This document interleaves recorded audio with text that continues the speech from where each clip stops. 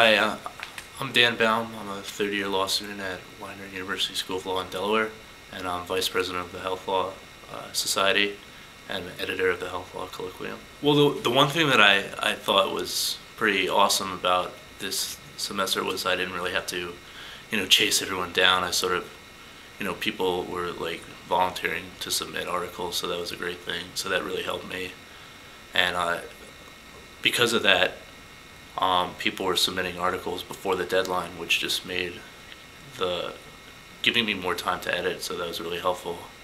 And it was basically a Microsoft Word product, and I converted it to PDF and submitted it online. So this specifically, there's kind of three areas that this colloquium covers this semester. Professor Pope, he was a associate professor of law here from up until 2011. So he kind of starts off the article with creating this career guide for new incoming students, which I think is, really helpful for people that don't know a lot about health law and are interested, because it's a big field, and it's, especially now with the Affordable Care Act, it's a good area to get involved in if you're looking for a career. So that would be the first area. The second area is sort of what a majority of people were focusing their papers on, and that's sort of economics and the idea that we're sort of balancing ethical decisions, like what is right, do people have a natural right to health care? The Supreme Court hasn't ruled on that, and,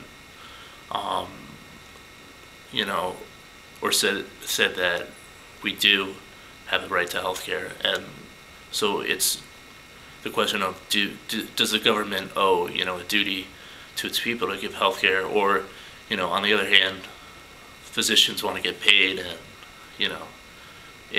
we do have a privatized system. So it's sort of these conflicts that a lot of people that wrote articles for this year have sort of like trying to balance. Do we, is this a natural right that people are entitled to, or, is it professional service that requires compensation? And not only were people writing about, the United States health system, but they're talking about global systems. They're talking about systems in Costa Rica and England and other countries. So I thought it was not only very interesting, but also very current with what's going on now, and very important. And then a couple of students wrote about more, I guess you would call it, like philosophical issues, sort of.